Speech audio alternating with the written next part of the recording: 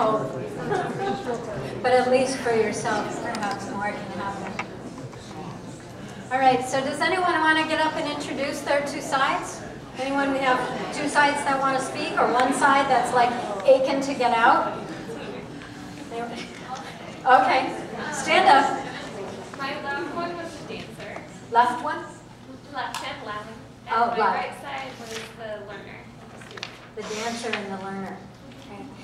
And is there something between the dancer and the learner, like are they really showing up in your life right now in some way? Yes. Very funny. I just love dancing, and when they talk to each other, the loud one started making the student dance. Got it. Do you want to show us a little bit? Like what? One of these days I'll actually get someone to actually do that, but so far no one has. I'm a dancer too, so it's like, come on. Okay, anyone else have a side that just has to speak right now or show its stuff? Yeah, I noticed you were doing something. My left shoulder. Yeah. Versus the right side of my body. Although the first time we did body scan, the right side felt really heavy, and it felt like I'm overextending a lot on this side, like I'm putting a lot of weight on the right side of my body. And the left felt weaker, but the second one that we did, the left side spoke much louder. It was louder. It was louder. So the weaker side actually spoke louder. Yeah, That loud. it's the left side, like not getting the attention that it needs, or Yeah. the kindness that it's required. Yeah, great. So as we go into the next step around action, just kind of notice then what might be needed there in order to get a little attention. Yeah. Yeah. For me, my right side is very loud right now, and my left side is very quiet. And as we did this, my right side became even more and more comfortable. And I found myself wanting to put my hands together, and that quieted my right side down when I brought my body more together. Yeah. Yeah. And then what happens when you get quieter? What happened in that? Well, I felt a little more integrated, a little more calm. Yeah. Very interesting, because I got very confused. The communication between the two didn't want to happen. The left side, I couldn't relate to loud and quiet. The left side felt soft as opposed to quiet, and comfortable as opposed to quiet. Soft and comfortable. Right. And there was a lot of confusion and resistance to having them separate. So the confusion and the integration, wanting the integration can happen, are all parts of things that can show up, of course, right? Well, you know, why do I have these two parts? You know, and why, and they're so distinct, you know, and that I want to integrate it. This is way too uncomfortable. So remember those edges that we were talking about, working at the edge? So it's up to our clients to decide when enough is enough. So we need them aware enough in order for them to go, okay, I need to now integrate. It was too much, right? And so that's why I need to make sure, as a practitioner of this work, that my clients are truly paying attention, that they're not off doing the grocery list, which means getting to that edge, the one where you go, oh, okay, that's too much. And so when people get to that edge, it's kind of an interesting one. Is that one you need to pull out of? You know, is that something you need to do differently, or do you want to work there? That's always my question.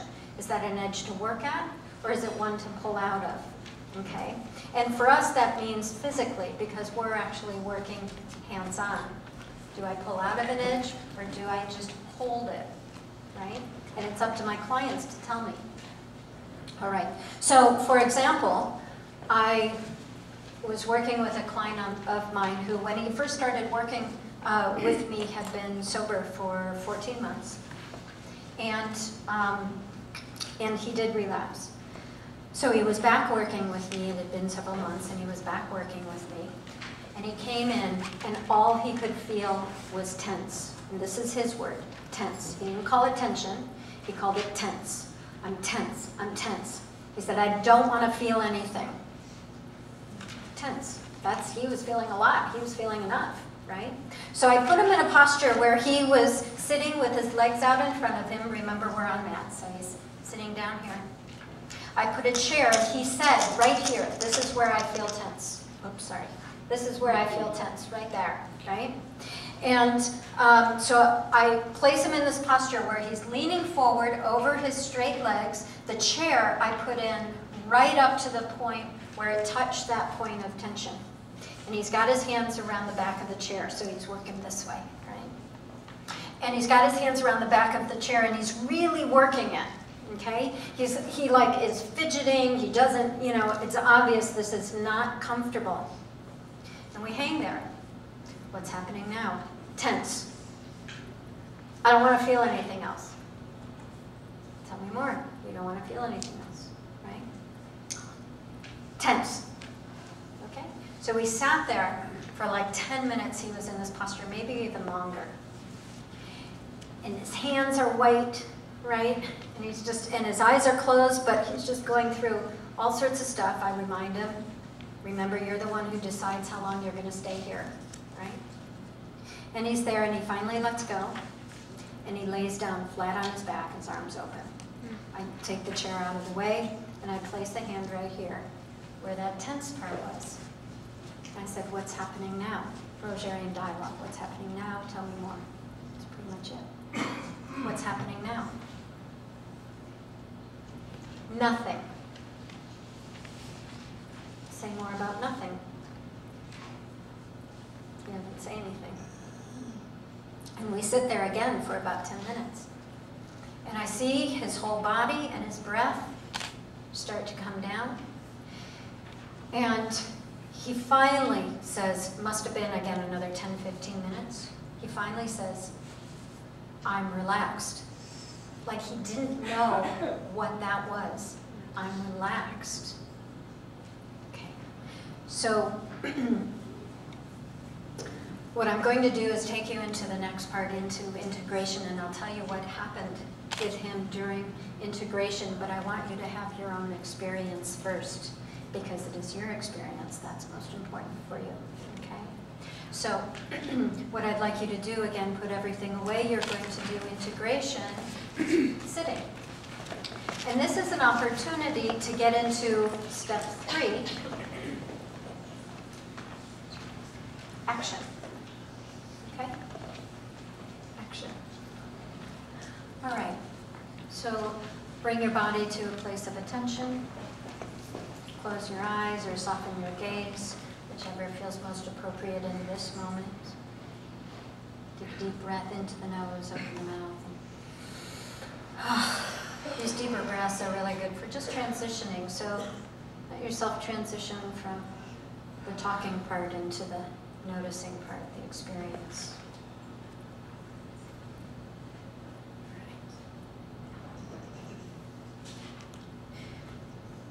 Now notice where these parts of you are right now and begin to go back through the session.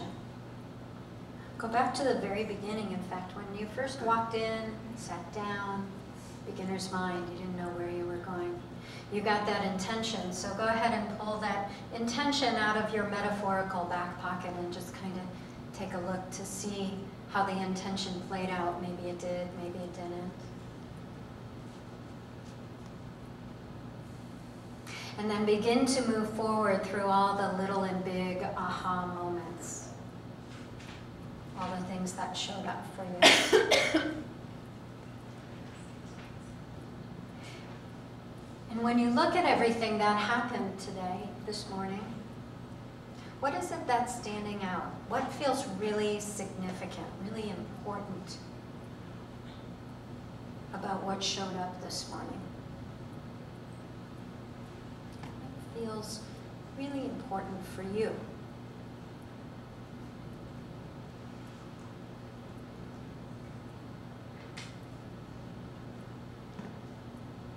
And shine it up a bit. Tell yourself more about it.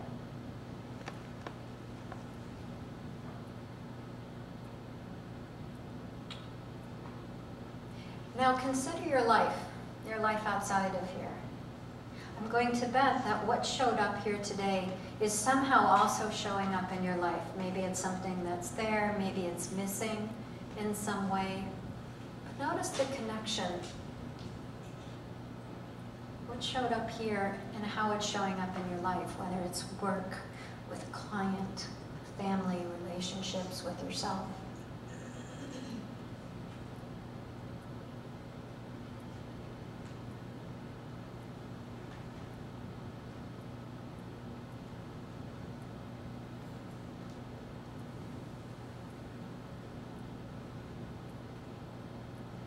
And now that you have the awareness, that gem of awareness that showed up, and how it's showing up in your life, consider this next day in front of you, just today. What might you do to help support what you just found? What might you do? Like just a baby step. Just a baby step.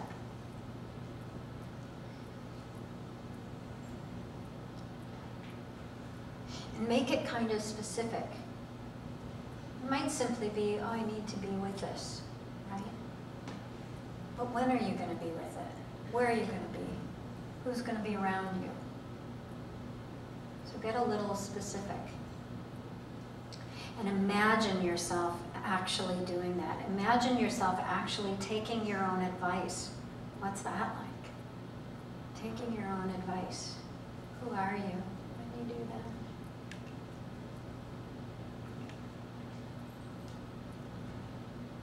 And then acknowledge yourself for showing up all your experiences just the way they are. All the perfection and the imperfections. Take another breath in.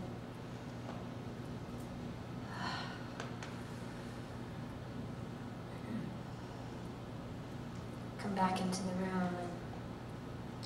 And that is always the final step to a Phoenix Rising session, whether private or in group. How do we take everything we just learned and bring it out into the world, right? Because the work is all great and wonderful when they're sitting in your office or when they're sitting on my mat, but how do you actually get them to connect that work in with their life? And in that Rogerian way, how do you let them find the action that is appropriate? Right? Rather than me giving an action. And oftentimes, and I'll tell you the end of the story of my client who found relaxed, oftentimes I think, wow, that's certainly not the action that I would have given you if that was my role. I always think, oh, I know what they're going to do. And then, of course, they never do that. And what they find is so much more perfect for them. Duh.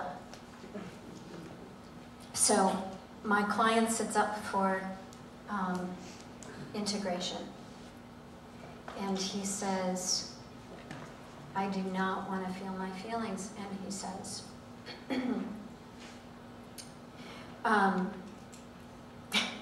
Susan just flashed me a card, so now I'm like, I have no idea what he says.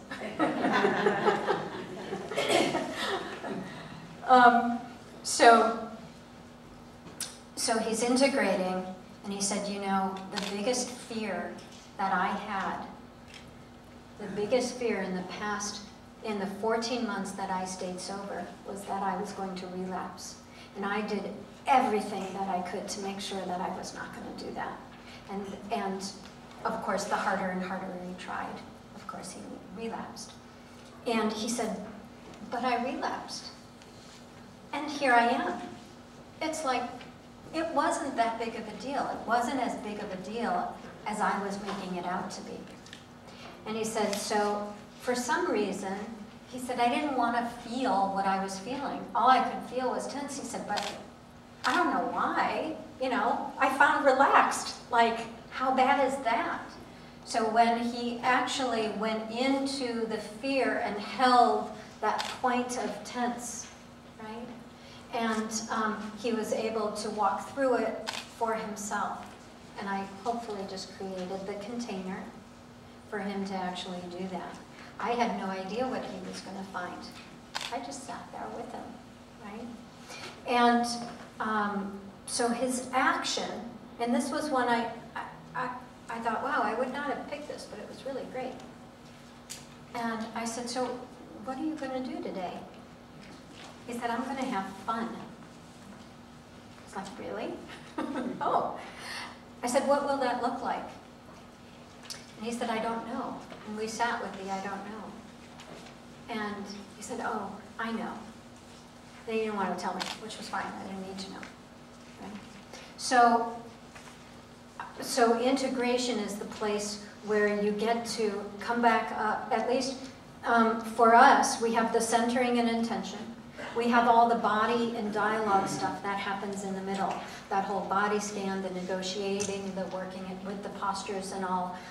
Yes, there is hands-on work that I do as a yoga therapist, different than being a therapist in that way. And then the integration at the end is the full process, just as you went through yourself. You obviously can do it hands-off. And so that is the process. So what I want to put out to you is a little bit of homework, okay? I know you guys probably move from one client to the next client to the next client. You have very few minutes in between. So I have a 3-minute stretch that you can set up. It's a video that'll automatically pop up a new video, okay? That will stretch your body and stretch your mind in the same way that we've been working here, okay? So feel free to download that, okay, going to my website. And the website, carefortherapist.com. I most often work with therapists, both as clients and, of course, hopefully you guys refer to me, but I have therapists who come and learn this stuff. So I have trainings and all of that. I also have podcasts that you can download. So actually, if you go to Care for Therapist and go to the Self-Care Center, okay, the podcasts of centering, body scan, and integration are there. And I'll let you know, they're a little bit longer because what we had to do here, I had to give you just a taste of the work. So they're a little longer, all right? So carefortherapist.com. And let me say what's next.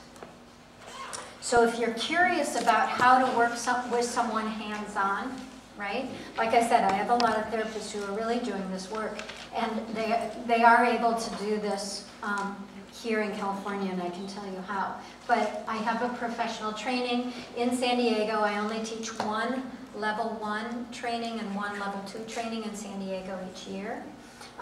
So the level 1 is a 4-day and the level 2 is 6 days. You can get CEs for that, and not, anyways, you can get them. So would love to have you. I've already got a few therapists actually signed up for the one in November for the level 1. By the end of level 2, you'll, yeah. Level 1 is $5.95 for the 4-day. Level 2 is $7.95 for a 6-day. Okay. And those prices have not changed in like 8 years. Silly, but you know, we're trying. Okay. And nice to do in San Diego. We're all over the country. We're actually all over the world. We have practitioners all over the world. But it's nice when it's here so you don't have to travel, okay? And if you want to get a taste of what it's like to go hands-on, I have my next workshop on July 13th. It's a Saturday from 9 to 11. And if you sign up for it today and give me $10, you're in. Otherwise, it's $20 before the workshop or $30 at the door. But that's going to give, we're going to do a lot of this stuff, but it's a much more intimate setting, and you actually get to see what it's like to go hands-on and bring dialogue in with that. Okay, so I hope that you'll come to that. Let's see, professional. Oh, private sessions. So I've mentioned I work privately. I am new here. Building a new private practice after being in Seattle for 10 years is a little daunting. So I would love for you to come work with me. I do give, for therapists, I give $50 off of 2 sessions. That would be $200 for 2 sessions. My sessions are 80 minutes long, so they're much longer. Okay? And my practice is in Sorrento Valley. So I'm pretty central, both for East, North, and San Diego. And it's a great big space. And questions? Oh yeah, that thing. I know we've sort of been talking kind of through it, but anything, yeah, I'm a yoga instructor. Yeah. This is fascinating and great. I'm very grateful that you're here. My question for you is, in yoga, there's a lot of talk about introspection, Mhm. and here we're talking about awareness and integration and response rather than reaction. Mhm. Can you talk or clarify a little bit about how that perspective of introspectiveness, like Mhm. the one that you do in the Vipassana meditation or different Mhm. stages of meditation, how that's different from the Phoenix Rising? I don't think it is different, actually. You know, there are different words depending on who you're talking with. So whereas I may be speaking about Swadhyaya and the idea of self-study, and Santosha and all those things that work in the 8 limbs of yoga, here it's going to be different language. But essentially, I mean, you're going to know, you're a yoga, you know, doing the yoga as well. You're doing all this work. Right? What we get to add on here is the Carl Rogers work, right? Is that Rogerian dialogue. So I actually work with yoga teacher trainings in order to say, okay, how do you work with emotions that come up when you're teaching a yoga class? Not just for the student, but for yourself, you know? Like someone has this big response. How do you offer a space for them to have the introspection without stepping in? Yeah. Thank you. So glad you're out there doing that. Do you want to draw a card before taking more questions? Because I know some people might have to. I didn't get mine. Well, did anyone not put a card in?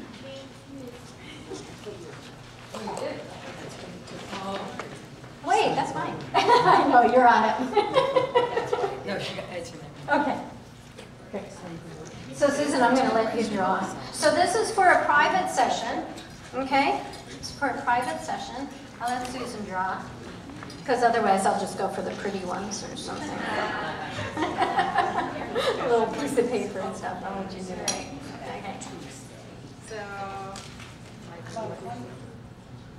Lori Hayes. There you go. Okay. Yay, Lori. Good. I'll talk with you afterwards and stuff. Your phone number's on. Okay. Did you see those? Okay. Got it. Yay, Lori. And I will send out the slides, and I'll tell you what, I'll extend that $10 because you may not have money here, okay? But I'll extend the $10 out to the end of this week for the workshop that's happening, okay? Let's see. We have about 5 more minutes for questions. Okay. Anyone else? Anything else? Yeah. Is the hands-on workshop at Sorrento? Yes. Yeah, all my workshops in privates and all, I use that space. It's really good space. Yeah. Where are you now? I mean, you're in San Diego? Yeah, I'm in Sorrento Valley. Yeah, is my session space. So it's really easy. It's like right off of the 5805, you know, that mess that they have going on right now. Yeah, so welcome to San Diego.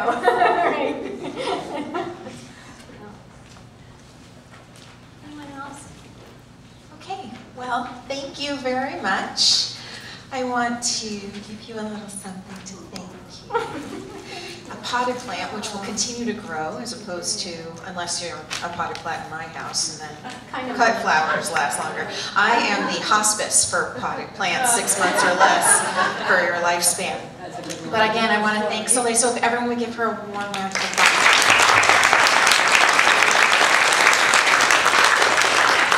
And your certificates are out where you signed in. I passed out the evaluations for you to complete. So there's just a pile for you to put the completed evaluations. Also, in between all the certificates are also her business cards, the flyer for her upcoming workshops, and her postcards. So feel free to take those on your way out.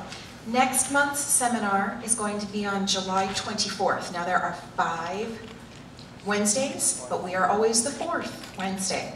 So it is going to be July 24th, and we have a speaker coming down from Center for Discovery up in Los Angeles to talk about motivating clients into mental health treatment. He specializes with adolescents and transitional age youth, but he'll also be talking about adults. So he's going to be coming down in July. Our August presenter is coming from the Couples Institute, and they're talking about couples therapy. and our September presenter is on interventions. So we have October as well, but I want to get the topic all squared away before I make any promises to you. So we will see you next month in this space. Yeah. Will you be having any seminars on The new DSM. We're not going to hold any seminars on the DSM-5 this year because right now it's not being rolled out by insurance companies. It's not going to get rolled out to the VA until October, November. So until it gets rolled out with managed care, it's not actually being applied to most practices, but we will probably do a DSM-5 workshop either January or February next year because we're dark in November, December. And it'll give everyone a chance to figure out how the different electronic health records are doing with DSM-5. We'll have an idea as to which insurance companies are working with DSM-5, and we can go over the changes step by step. So that will be either someone that I bring in from UCSD who's been working on it, or myself or someone from the staff who is now, well, we're now all very familiar with DSM-5 internally. So we will have a training, it just won't be until 2014. Any other questions? All right, well, thank you very much, and we'll see you next month.